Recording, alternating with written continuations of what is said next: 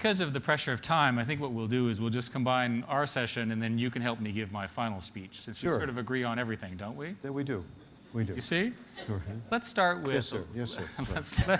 let's start with, what I like about Ivan is he's a very straightforward guy. He started off as literally a lineman, a splicer.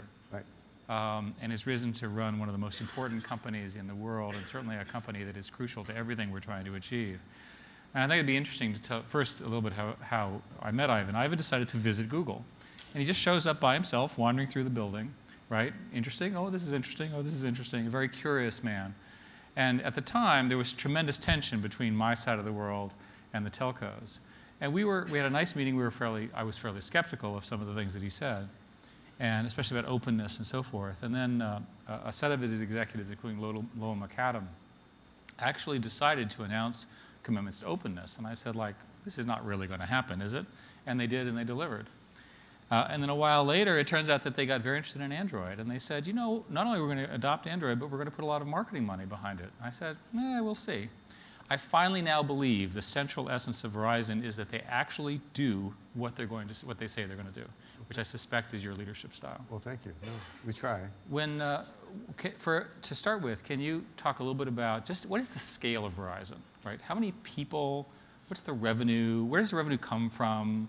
You know, there's a stereotype that somehow all of your revenue comes from the old business, not the new business. So what of this is true? What's false? Okay, so the quick elevator speech is we're $110 billion. About 80 is wireless. About 15 or 20 is the former MCI that we acquired. So in hindsight, the old telco that you all maybe remember is 10 or 15% of our whole company. It's that small. Yeah. And I assume it's getting smaller? Yeah, it represents a bigger part of our cost structure, but in terms of revenue, it's... So you have high cost, declining revenue there. Right, exactly. So don't you have a problem dealing with all those people and trying to get them over? Yeah, so we're 220,000 people. Sorry, could you repeat that? 220,000. 220,000 employees. Right. And they were formed, of course, from the union of all these RBOCs. Correct. And those of you who are not familiar with the storied history of the telcos, all of these executives worked for AT&T. Then Judge Green broke up AT&T into 7 RBOCs and left AT&T around. Eventually, the RBOCs swallowed up each other, leaving 2 largely successor ones. And one of them swallowed up AT&T and renamed itself. Is that a rough summary of your history? That's good. I think that for this audience, though, there's 1 or 2 little facts that you might be interested in. Probably 50% of our company has worked for us for less than 7 years. So we're basically a new business. So we're a legacy corporate structure. We've renamed ourselves 10 years ago, but I think the issue we have a very new workforce. And probably 60 to 70% of all our revenues have been generated in the last 3 or 4 years. Wireless was 0 revenues 20 years ago. In 2001, it was about 8 or 9 billion, and now it's 80. So we consider ourselves much more of a new age business than probably people categorize us as. And I'm shocked because this next generation doesn't seem to have home phones. They seem to actually just have cell phones. 25% of people cut the cord on their home. That's an amazing statistic. Right. How many of those people are now moving to what we would think of as smartphones and powerful wireless data plans and so forth? Well, if you look at smartphones, right now, 60% of every sale, all the sales we make today are smartphones. If you look at our base, we're about a little over 20% of our base is smartphones. AT&T's base, about 40% of their base is smartphones because of their iPhone success. So the issue is, our view, 70% of people will have a smartphone within 3 or 4 years. So it's very soon. Right. Why did you make the decision to become open standards, all of that, when nobody else did? You asked me. Well, that's very kind of you. I suspect there were good reasons as well. What, the real reason? Yes, the real reason. No, it's very simple. I think our job is to find growth. Okay. And so when you think about growth, we inject a lot of our capital into building networks that have more reach, more bandwidth, more scope, more functionality. And I think you globalize, and openness creates growth. So I think that, that people tend to look at existing institutions as if openness becomes a sort of a detractor to generating growth, but it's just the opposite. And so as the system gets bigger, as software develops, as applications develops, as the consumer changes, the only way you can sort of keep yourself growing with the market is you got to change some things. So for us, it's investment in three things. It's investment in our core network, because at heart we're kind of sort of engineers. We like to be engineers. The second is our brand. We spend a lot of money on our brand. And the third thing is our distribution. So we're one of the few stores. Yeah, right. We're one of the few companies that actually owns all our stores. So we pride ourselves on having 2,200 stores, and if you go into our stores, there's an experience that goes with that. So those three things, and then Eric, what you do is you take with that the mentality of openness, machine-to-machine connections, you know, component parts to component parts, and you know all the rest. Everybody here understands that. But services and applications, you win, we win. So the only time I've ever seen you get mad is when I mentioned Title I regulation. you want me to get mad now? I just want you to explain what it means and why. You said it was a nuclear issue. Well, you use stronger words than that. Yeah, no, in a nutshell, here's the kind of way we see it. So I mean, you've been regulated. Well, but you know, we have spent close to $100 billion of investor capital to change our company, and yet we have people in Washington that want to hold on to us as if we look the same as we did 25 years ago. To some of that, we thought Google felt that way about us, and so we used to have very heated discussions, but it's pretty simple to us. We are completely on the side of the public internet should be open. We've never behaved any differently. We've never viewed the issue any differently than that. But for us to invest money into 4G networks and 5G networks, for us to invest in fiber optics to the home, there has to be a component of that network that is open to innovation, where you can create different packages. And you're concerned that the FCC now is going to regulate? Well, the FCC, just to put it into effect, would take Title II is their label for old-style utility regulation. So what they wanted to do is, because they lost the case on the BitTorrent with Comcast. You're familiar with that? I assume you are. Okay, so what happened there very quickly is that Comcast sort of slowed down the bits because they didn't have enough capacity, and that turned out to be a big thing, and the FCC tried to sue them, and they lost in court because they didn't have jurisdiction. So the solution to that was to drag everybody into an old-style regulation. Our view is when you do that, risk capital goes someplace else, you end up with rules you don't need, and you basically create a situation where you try to take a network asset like ours, an infrastructure piece, and turn it into a public asset or a public utility. And what will happen is what happens in every other country in the world when the government runs the postal office or runs the telecommunications system. You're always going to be behind the curve. So the bottom line is we've said where you need enforcement, you need rules, we're there. We don't want people managing our risk capital. So changing subject for a sec, most people believe your network is the fastest, at least certainly the broadest, fastest in America. You've certainly not had the problems that AT&T has had on your network, and you have 4G LTE coming. Right. So take us through that. My understanding is that that is an immense amount of capital, which is very much at risk. Right. Right. You're depending upon applications. When does it come out? How committed are you to this? How fundamental is it? Okay. So here's the story. So really quickly, so you get a sense of sort of mindset. So 10 years ago, everybody said the network is a commodity. Anybody can build a network. We don't believe that. So the first execution of what we try to do different was, can you hear me now? Right? Everybody remembers that. It was our way of saying, wait, the network is not a commodity. Yeah. So we then went from 1G to 2G to 3G. Every time you go from one generation to the next, you get better compression. You basically increase speeds by about 30–35%. So here we are with the 3G network, nationwide 3G network, CDMA based, as you know. You're getting 1.5 megabits, 1.8 megabits per second. And then the 4G technology comes along, it's 8 to 10 megabits per second. So here we are saying, with 8 to 10 megabits per second, we can transmit high definition video. So we made a decision, we would stop building out our 3G network and convert all of that capital to 4G. Okay. We were criticized for that because the device manufacturers, the whole system was geared toward GSM, the European standard, and it was geared to a 3G model. So we had to get out in front of the market by saying we would build a 4G network, and we needed to find a couple of partners that would take a risk with us. This is where Eric and Google were very visionary about this. They didn't sort of agree with our business plan, but they said, if this works, this is a way for Google to jumpstart. Because remember, to be honest about it, Apple owned the smartphone market. AT&T did an exclusive deal.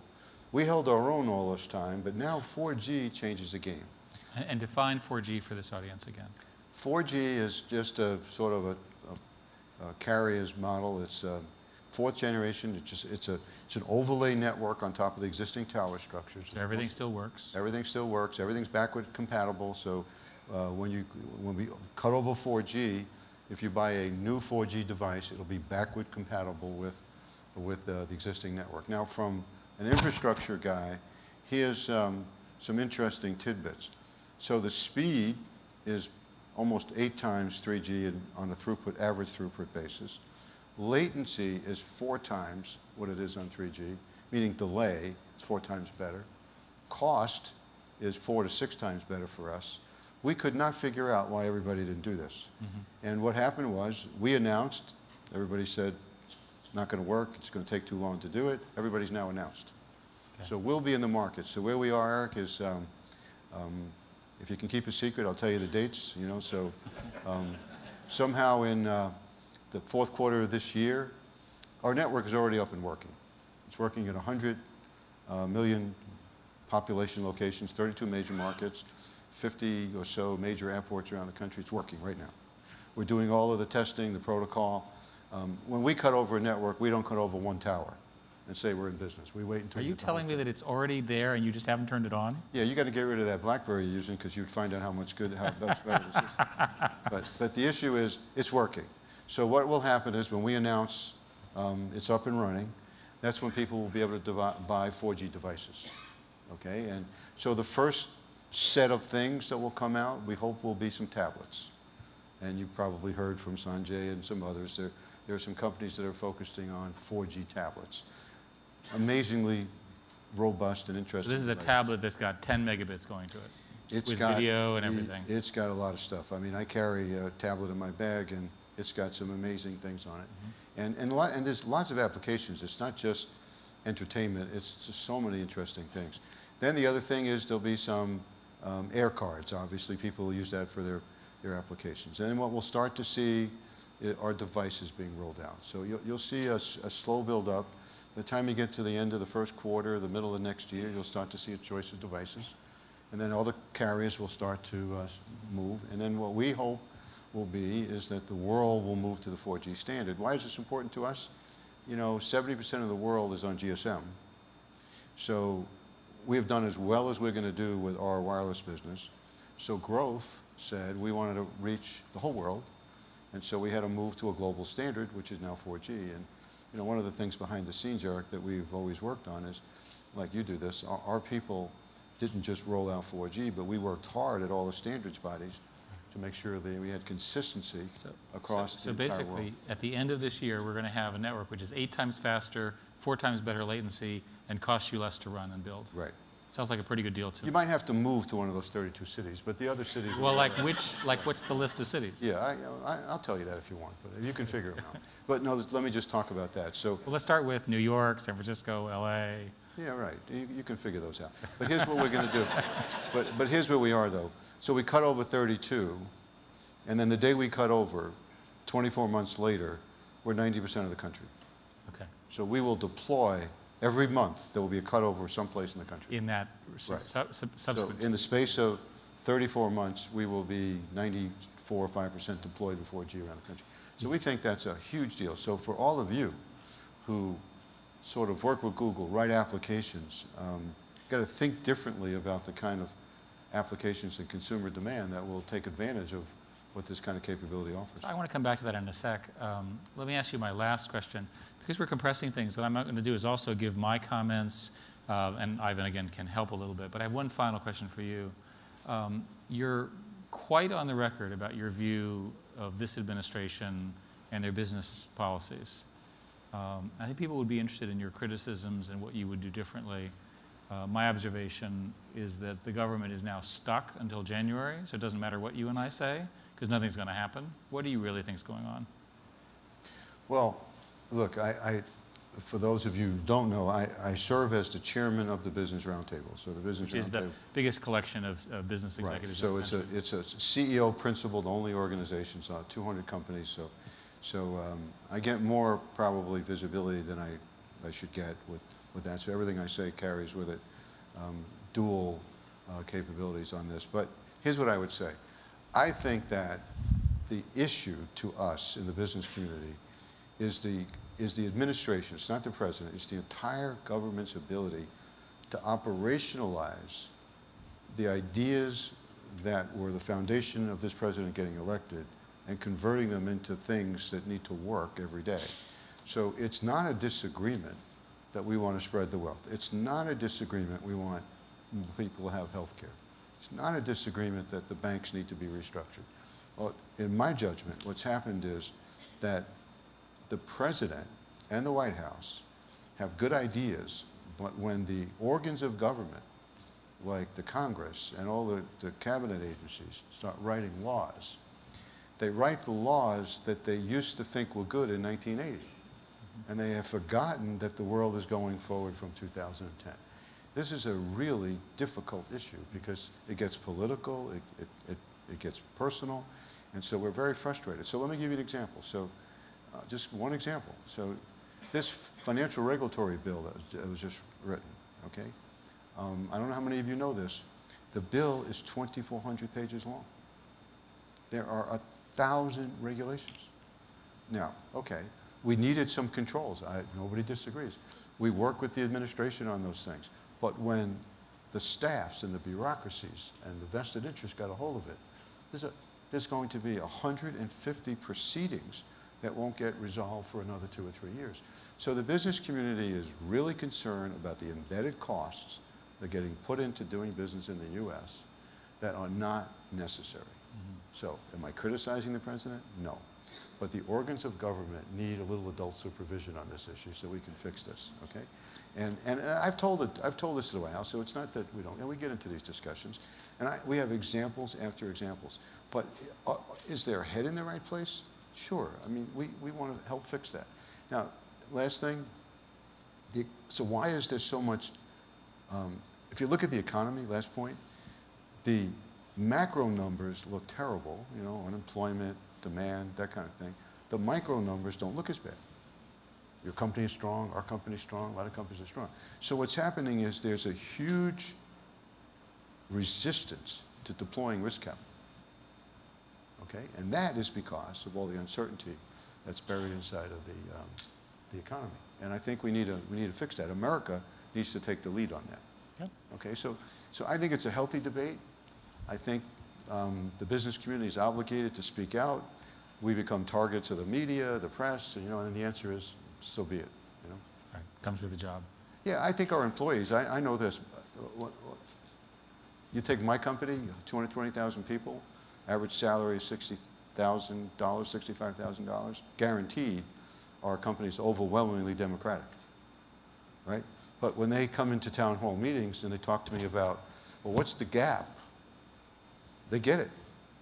They get it because they know we're going to create the jobs. Business is going to create the jobs, not government. So I think the issue we have to figure out is how to take the policies of the administration and operationalize them so that it creates real organic wealth for the country. Well, thank you for that. What I'd like to do is to talk for a few minutes about what I think, and Ivan's comments I think are a perfectly good step up to this point, and maybe a couple questions and finish up. I've been looking at what does all of this mean for all of us. And Ivan said some sort of amazing things. He said that basically by roughly the end of this year, 32 cities, which are going to give you the precise list fairly soon, are going to have 10 megabits as you guys are walking around. And all you need to do is buy a new card for your computer or a new iPad or what have you. And this is a phenomenal achievement on their part. And the neat thing is it's good business for them. Lower costs. better use of capital, and so forth. So it's a win-win. Absolutely. And this is what technology means. So what's the bigger picture? And I've been thinking about that for a while.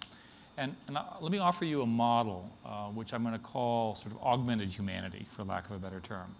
The notion that people are good at some set of things, and computers are good at some things of things. And we're now actually getting to the point where computers will be very good at the things that we're no good at, and we're very good at the things that they're no good at. And it's the sum of the two, when we interact with each other, that very, very interesting things are going to have, making us all sort of smarter and quicker. And think of these computers, and I mean this in the broadest sense of computing, as a new set of digital senses. And we've always been defined by our use of tools, right, as citizens, right, as humans. So let me offer you a basic theory that, I'll call it the Google happiness theory. The computers are there to serve us, not the other way around. And I know this is a shock, but the fact of the matter is computers are supposed to just work, right? And all that fiddling that you do, right, we really need to get to the point where they just know what to do. And from my perspective, Google equals search becomes Google equals information that you need to know, information that makes your life better. And information here means more than just facts, right? Entertainment, we project things, we can instrument the world in some ways that are very powerful. And so what's interesting is the combination of the vision that Ivan outlined and what Google's doing is sort of a pervasive model of information everywhere. And you know, Bill Gates talked about this a long time ago. In 1990, he talked about all the world's information at your fingertips. It's taken us 20 years to get to this point with different technologies, but it's the correct thing. And think of it as what to look for, how to spend my time. And what's interesting is you sit there and you go, well, isn't that kind of obvious? But think about it. There's been this explosion of data, right? It gives you a headache. You can't figure out what to do. You're going to be better off if tools are built that can actually help you decide how to spend your time on the information that matters, because the information overload will give you a headache. And at the rate at which this is going, and with his network and all the people who are publishing new information, I don't think there's any other way we're going to be able to cope. And the other implication that it has to do with the way devices work. So a music player going forward will be connected to the cloud, because historically music players had stored music, but now they'll have not only the stored music, but they'll also have the local music as you move along. It makes sense that all of a sudden every one of them will be able to query both the local environment as well as whatever they were programmed. And search, we may be able to get to the point, and we hope to, where the query, you know, what is the weather in my hometown? The real query you were asking is, should I wear a raincoat? Or do I need to water the plants? That's what you meant. And the artificial intelligence technology that is being invented by companies like Google and others will allow us to get at least somewhere to that point, knowing a little bit more about you, again, with your permission. So what's happening is the underlying technology trends, which again you outlined so well, are fundamentally about mobile first. I will tell you that the smartest and most capable engineers in the world are now working on these powerful devices. And by the way, when you get your LTE network done, can you imagine how exciting it is to have 10 megabits reliably to these both tablets, tablets and phones to start with, and then desktops eventually. Lots and lots of telcos, by the way, Ivan, will be giving out free devices because it'll make sense. They'll sign up for contracts, and you'll actually be able to change the entire computing model so people can go to your store or, you know, what have you, get this thing, and it just works. The network computing things, which again you've outlined, is really phenomenal. The scale at which and it has all sorts of implications. If your children are awake, they're probably online. It's a frightening thought. This technology is to the point where we can stream live video now to pretty much any device in most of the Western world. We've worked through the complexity and the pricing and the other issues through good engineering that people have done. And more importantly, in the back, we have these supercomputers. Google builds them, others do as well. So an example would be last week we did a demonstration of the following. Picked up your Nexus 1 Android phone, somebody spoke to it in English, and then the answer came back in German. Now, I have talked to 20 years that this would be possible. Now, technically, how did this work? Well, the phone simply collects your voice, digitizes it, sends it to the servers, which are somewhere in the cloud, probably not in the country, somewhere else. That voice is turned into text. The text is translated into the other language, in this case, English to German. And then the answer comes back in German. It's converted back into the other language, goes to text, and so forth. That's done by 1,000 computers that you never knew were doing it. And it's done in less than a half a second, which we view as a very long time. To me, that is the ultimate statement of something that people can't do, that computers will be able to do en masse. And there are many, many such examples. So if you think about it, our goal is to let people understand things very, very quickly and understand them, just be fast. Google Instant, which people here are well aware of. Why do we do that? It's faster. It ultimately leads to more queries, we think, but we fundamentally know that you get your answer just that much faster. And you go, now come on, are you telling me that it's that much faster because I didn't have to type as many characters? Yeah. Yeah, that extra typing took time. And when you've got 1 billion people, you add up all that extra typing, and it's a lot of people's time, and time matters. So what I want is information that is both accurate and timely, fast and easy to consume, and across all the devices in a uniform way. And we're building all of that technology. The technical aspects are personalization, AI, sharing, local information, identity, deep indexing, ad system targeting, automatic translation, voice and photo recognition. We have all sorts of platform plays, which you've heard about, et cetera. We're thinking a lot about what does this mean. So let me end my hopefully brief comments by talking about, well, first place, before I finish that, I want to say this does not come without a cost. And Google, I think, today is seen very much as a disruptor. We're not exactly excited about that, but the fact of the matter, it is true. We're a disruptor fundamentally because we do things that are technologically challenging, that really do change assumptions. We do them at scale in the same way that you do them at scale, which I think is an important aspect. It's hard to do things at scale. And the third is that we play in the information markets, and people have a lot of opinions about information. And people disagree over information, and people fight over what the rules are about that. So if I were to give you a sort of new view of the future, I would offer some things. You're never lost. It's interesting. Have you been lost recently? Not if you have one of these digital devices. You're never lost. It's very strange. I used to get lost. I never get lost anymore. We can position you down to the foot, even eventually the inch. Your car should be self-driving. It's clearly going to drive better than you are. Now, you'll want to have a button to disconnect it if there's a software bug. But if you think about it, cars kill 30,000 people a year. It's a pretty serious issue, especially when you're drunk. Right? Wouldn't it be better if the car just drove and it had a button, take me home, because I'm not really quite sure where I am? I'm not trying to joke about something very serious, but the fact of the matter is it's crazy that we let humans drive these dangerous vehicles. Computers should do it. We have the technology to do that. It's clearly coming, and certainly in our lifetimes. And this explosion of real-time telemetry and data feeds has a lot of implications. You and your friends know where you are. So does the government, by the way, which is a separate discussion. Google Earth, Google Maps, all of that. People who love the Earth, which I hope is all of us, can love it even more. You can find out what's really going on. As I said, all the world's information is at your fingertips. Everybody speaks your language. You can know what people are doing, thinking, feeling, and people can remember. And this explosion in real-time information is, in fact, a search problem, which, of course, is what we're good at. But the question that we want to ask is, what exactly among all of this incredible amount of information that we're getting should I pay attention to right now? Now, you're never lonely or bored. If you're lonely, you have this device that will connect you to your friends. And if you're bored, you have this infinite amount of information, learning. It's like going to a bookstore and realizing you can never read all the books, except it's so much more infinitely larger than a bookstore. And television, because of things like Google TV, and you guys are looking at this, everybody else is trying to figure out what to do about this merger of television and the internet. Lots of very interesting ideas. It's interesting that television has largely been replaced by the internet as the world's greatest time waster. What do you think people are doing on the internet? They're wasting their time just like they did on television, right? So we're proud to be part of that, because but it's fundamentally happening. And trust me, there's a lot more to waste your time about. Entertainment of games and movies and short videos is ubiquitous. We suggest the next video. I was shocked that YouTube has more than 2 billion plays a day, 24 hours of YouTube videos uploaded every minute. I mean, this is very disturbing. Think about the amount of time that we're consuming. And of course, that number is growing quite rapidly. Your friends are always around you. They're always online. There's always somebody for you to speak with. Your friends make Google better, right? Because the computer learns. The computer is better because the humans teach it, in the same way that the humans are better because the computer remembers. And what I like about this, and it's true of the things you talked about, is that this is not about the elite. When I was growing up, the information markets were fundamentally about the elite. A small group of people who had a lot of power, a lot of money, a lot of control. These technologies are fundamentally democratic, and I mean that in the broadest possible sense of access. There are roughly 800 million smartphones on the order of.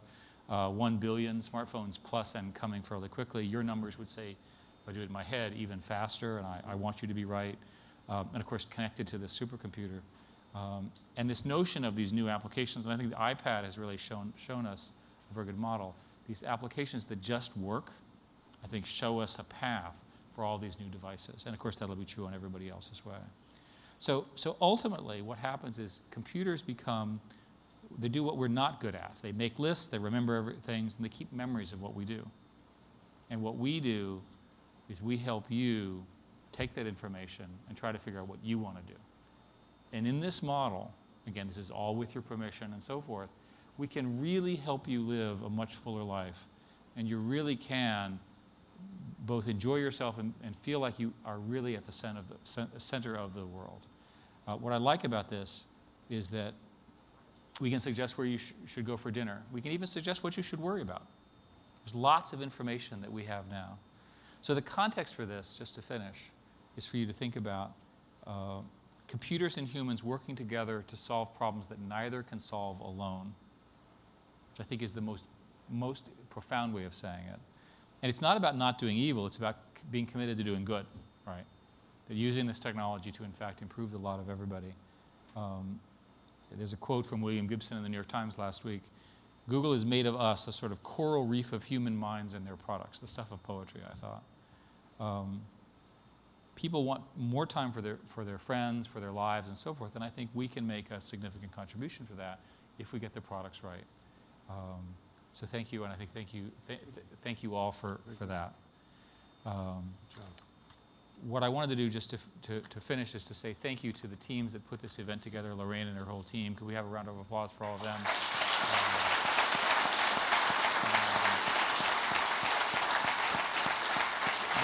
Based on the hallway feedback, the feedback from dinner last night, this tone of optimism, with the exception of a number of our friendly economists, all worked very well. I think the call to action about education, let's just say the unique humor of Ted Turner, the sum of all of this, I think, was an extraordinary event. I think the feedback from you all is that we should do this again, and so I'm looking forward to doing this in the future. Are there comments or questions for Ivan and me for a few minutes before we finish up? We have a few minutes. Yes, go ahead. The iPhone on Verizon question, Ivan. When will you have the iPhone on Verizon? He's a Verizon user and he cannot have an iPhone. Yeah. So what I would say is this. I think that it shouldn't surprise anybody to think that all the manufacturers are gearing themselves up to develop a 4G smartphone. I think that's where I would be on it. Anything else that Apple does, they don't tell anybody. So I think at this point, though, we're excited that we'll have a full range of devices on 4G. Now, but the point I would make, though, is that I think this network is not conducive to just doing what you always did.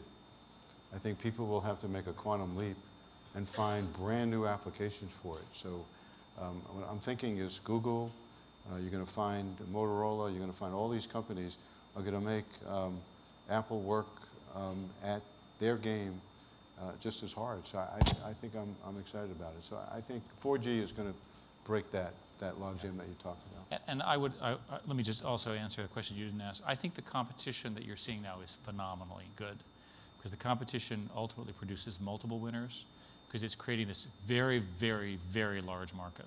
And the applications people are coming, and the model that I'm talking about will get built out and proven.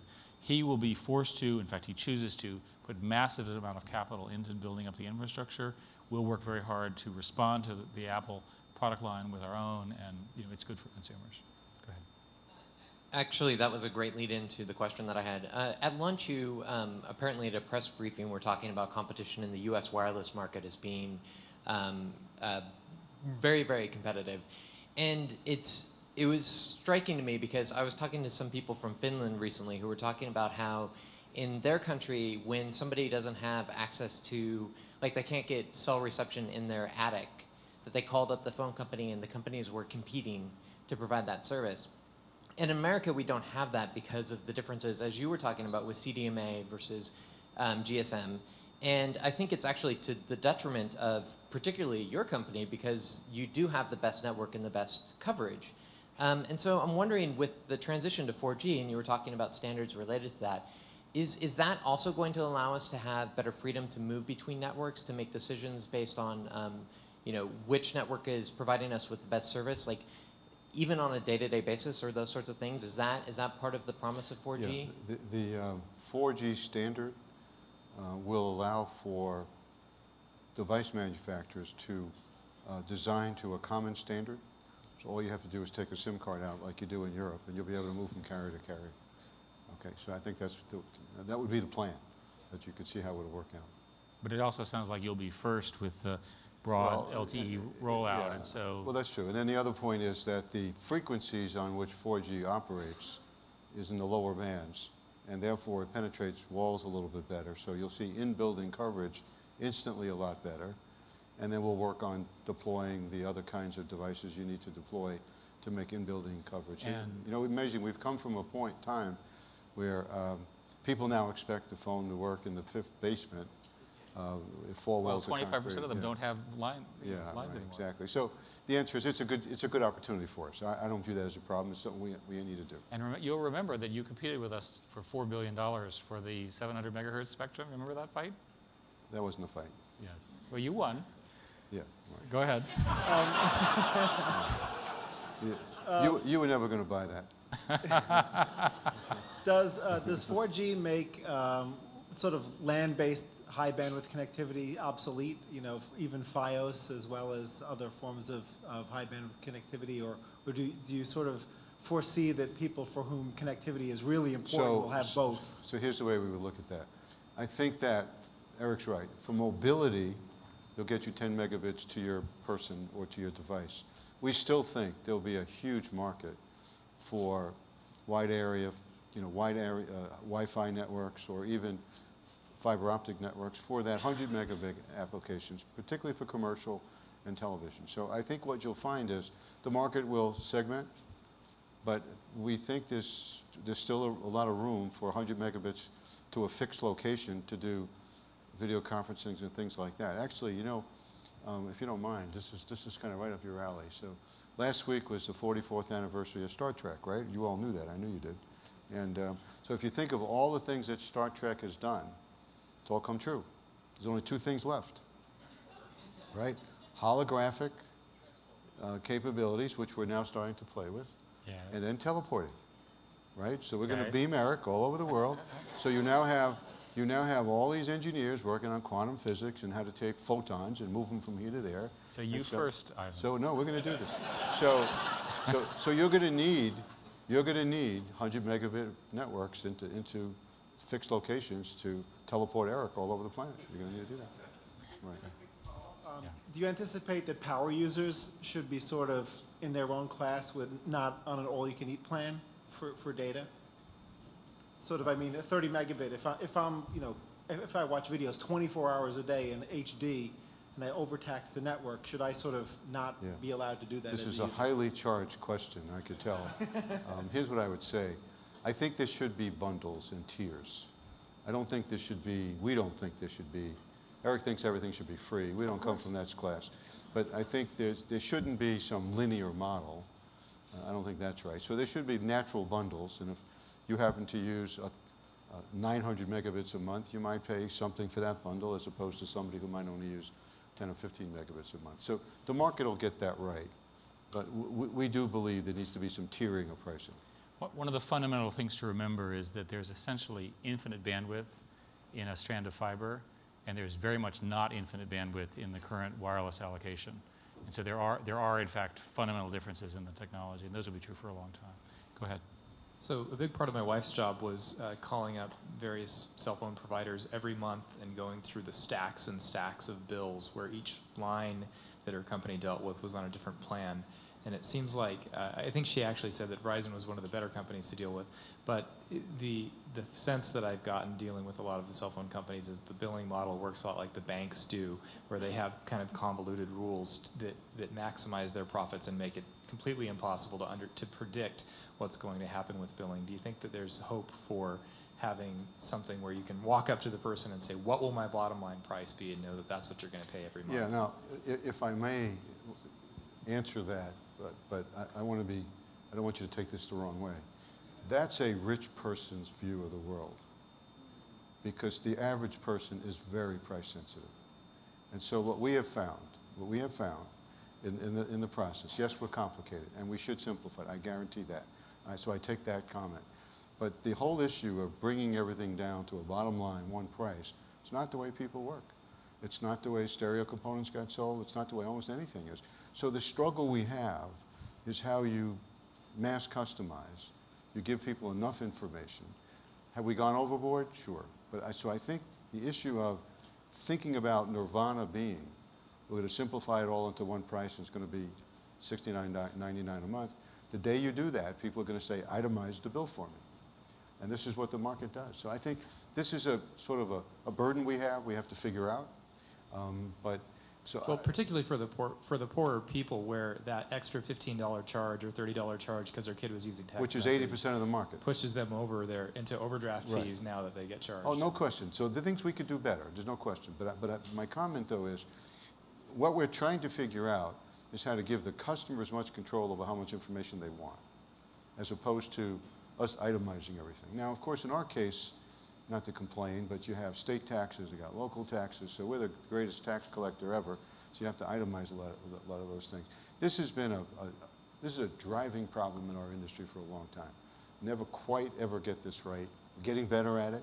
We just came out with our newest 100th version of the newest bill, and so we keep trying to work this. So your comment's well taken, but thank you for trying. I wouldn't want you to oversimplify it to think it really gets down to one price. Go ahead. Doesn't work. Thank you. So I know you said that with 4G, of course, people would have SIM cards as they have with GSM, but I want to ask you about something bolder, which is moving the United States away from the subsidy lock model, as overseas they have done in a number of countries. And T-Mobile in the United States will let you have your phone for $20 a month less if you bring your own Nexus 1 that you bought directly, for example, into them.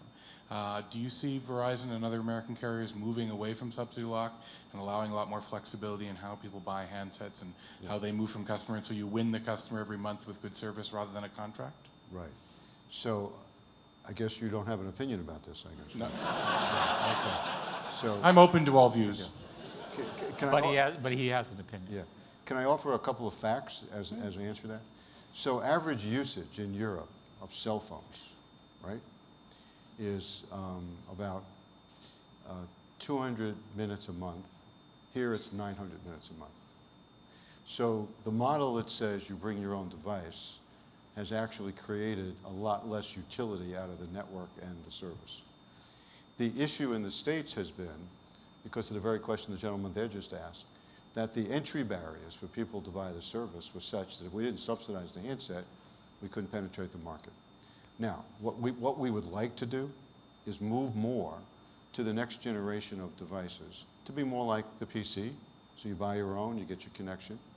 What we have to make sure, though, is we don't suppress demand because we create an entry price that's so high that people can't make it.